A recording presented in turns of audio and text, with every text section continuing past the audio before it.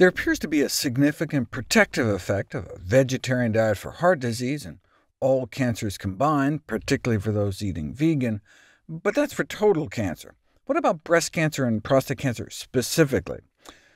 There's been about a half-dozen studies on breast cancer risk and various plant-based dietary patterns, and they all found lower risk, as expected. In some studies, vegetarians had less than half the odds of breast cancer compared to non-vegetarians, suggesting vegetarian diets show a protective role against breast cancer risk. In another study, eating a non-vegetarian diet was one of the most important risk factors, nearly tripling the odds of breast cancer. In the California teachers study, a more plant-based pattern was associated with a significant reduction in breast cancer risk as well. So even trending in that direction towards a greater consumption of, for example, fruits and vegetables, is associated with reduced breast cancer risk, particularly for the hardest-to-treat tumors, which is interesting, offering a potential avenue for prevention. Some of the reductions in risk were only statistically significant if you included the weight loss benefits of plant-based eating and associated lifestyle factors, and other reductions of risk not statistically significant regardless. Lower risk, but not significant. Lower risk, but not significant, meaning like in half of these studies, the lower risk may have just been statistical flukes by chance. OK, but this, for example, was for vegetarians. Do vegan women do any better? Vegetarian diets seem to offer protection from cancers of the gastrointestinal tract, whereas vegan diets seem to confer lower risk of all cancers put together, and female-specific cancers in particular, which included breast cancer, but also included cervical, endometrial, and ovarian cancer. After a few more years, they were able to tease out the breast cancer data, and vegans showed consistently lower risk estimates, but not statistically significantly so. One study in India even suggested that vegetarians who eat eggs have lower risk than vegetarians who don't. But put all the studies on egg intake and breast cancer together, and eating like 1 egg a day, 5 or more eggs a week, appears to increase breast cancer risk compared to not eating any eggs at all. An increase of 5 eggs a week was also associated with a 47% increase in fatal prostate cancer. In general, if you look at the effect of plant and animal-based foods on prostate cancer risk, most studies showed that plant-based foods are associated with either decreased or neutral risk of prostate cancer, whereas animal-based foods, particularly dairy products, are associated with either increased or neutral risk. The dairy and eggs may be why all 3 studies on prostate cancer in vegans found decreased risk, but half of the vegetarian studies show no change. It's not just about avoiding meat, though. Vegetables and beans specifically were also associated with lower risk, and the same with breast cancer. High intakes of vegetables and pulses, like beans, lentils, and chickpeas, were associated with protection against breast cancer. We're talking like half the odds of breast cancer eating 4 more vegetable dishes a day, or a daily serving of beans or lentils, regardless of whether you eat meat.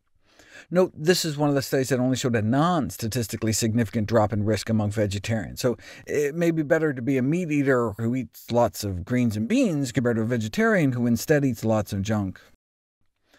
Now, diet recommendations should go beyond just pushing a specific array of foods and really just promote the overall benefits of eating more whole plant foods in general. But what happens if you do just push more veggies? You don't know until you put it to the test. Effective of behavioral intervention to increase vegetable consumption on cancer progression among men with early-stage prostate cancer. Oh, that's exciting, trying increased vegetable intake to not just prevent but treat cancer. Men with biopsy-proven prostate cancer were randomized to an encouragement to eat 7 or more servings of vegetables a day. Nice! And the control group was just given some generic dietary info. And among men with early-stage prostate cancer under active surveillance, a behavioral intervention that increased vegetable consumption did not significantly reduce the risk of prostate cancer progression. Bummer. But wait a second, the trial wasn't testing increased vegetable consumption, but the effect of advice to eat more vegetables. Did they actually do it? The behavioral intervention in this study produced robust, sustained increases in vegetable intake for 2 years, the researchers wrote. But alas, still didn't work. At the end of those 2 years, they were eating 2 more servings. Wait, just 2, not 7? And so the difference between the vegetable group and the control group was less than 2 servings. They were also supposed to get at least 2 servings of tomatoes a day and 2 servings of broccoli-type cruciferous vegetables every day, yet ended up only eating about an ounce of cruciferous and less than 1/10 of a serving of tomatoes. So with so little dietary change, it's no wonder there was so little change in the cancer, though it's possible you also have to cut down on animal foods. In this 3-month study, for men who had prostate cancer come back after surgery and radiation, they were able to boost plant foods, restrict animal foods, actually eat some more tomatoes, and the average PSA doubling time, meaning how fast the tumor was growing, slowed from about 22 months to 59 months, so doubling in less than 2 years to then taking nearly 5 years. All just from a 3-month dietary intervention, whereas the control group didn't change. Now, slowing down a tumor is nice, but how about reversing its growth or shrinking it down? Are strict vegetarians protected against prostate cancer? Yes. Those eating strictly plant-based diets have only a fraction of the risk of getting it in the first place, but that's not the half of it. Yes, the Ornish study. I've talked about this before.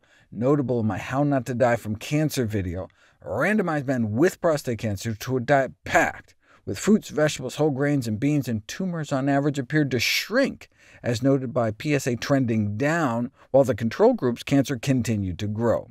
And drip some blood from the plant-based group on some prostate cancer growing in a petri dish, and the plant-based blood suppressed the cancer growth almost 8 times better. And the more they stuck to their diet, the more their bloodstream suppressed the cancer growth.